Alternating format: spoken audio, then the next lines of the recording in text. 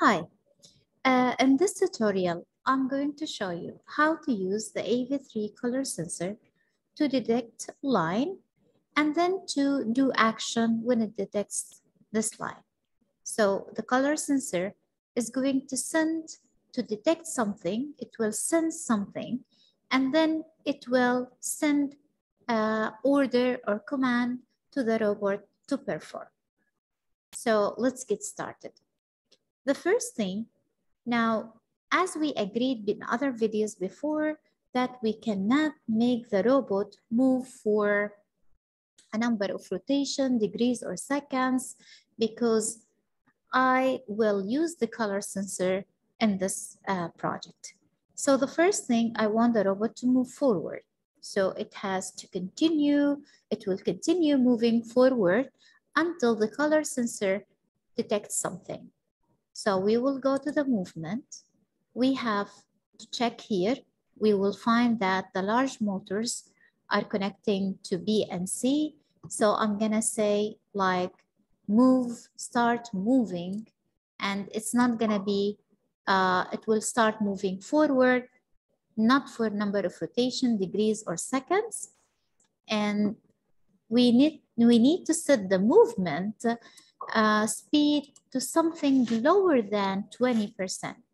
And the reason, because I'm using sensor, we prefer always to lower the speed of the robot, so we will give chance for the sensor to read the data. So we will set the movement to 20. Before, we need also to set movement to two motors, which they are B and C, which they are wheels. Okay, the wheels. So the next now, I want to put the speed before this because a program will read line by line. So we'll set movement to motor B and C. The movement speed is going to be 20%, and then we will start moving. The robot will continue moving until the sensors.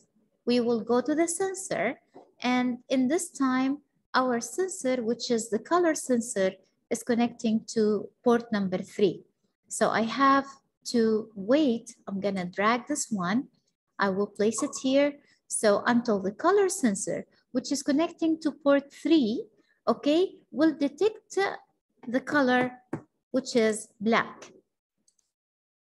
When you detect the black color, what the action will be? The action is going to be, let's say, for example, you will stop. So we will go back to the movement, and then we will say stop moving. Okay, let's test now the program.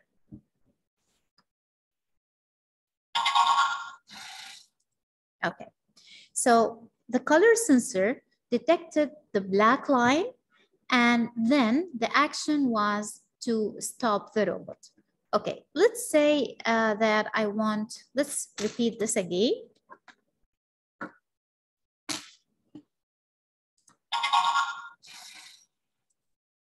Okay. Now we can make the robot now to say the name of this color. So after it detects the color, it will stop moving, and then it says the name of the color. So we need to go to the sound. And when we go to the sound, we have play sound, or we can say, yeah, play sound until done, which is, or we can use the start sound because the sound is short, so colors black. So let's take the robot back again, and we're gonna play it. Okay. So I think we hear the sound clearly. Repeat the mission again. Okay. So thank you for watching.